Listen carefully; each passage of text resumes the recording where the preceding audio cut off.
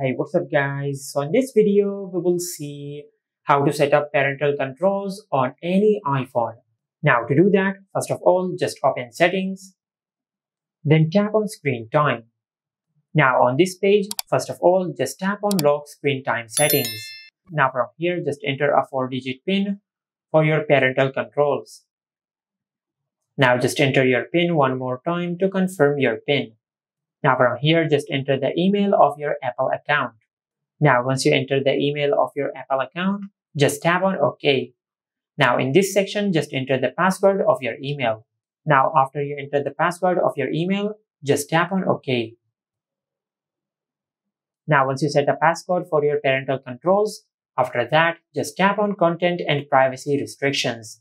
And from here, just enable this toggle to enable parental controls. Just enter your PIN. And from here, you will find all the parental controls on this iPhone.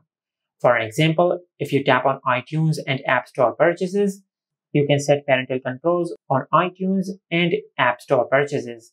For an example, if you select deleting apps, you can allow or restrict the access to delete apps on this iPhone. Just like that.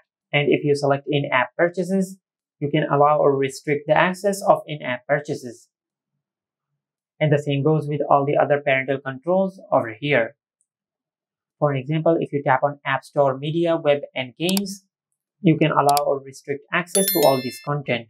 For example, you can allow or restrict access to specific books, apps, app clips, web content, and much more.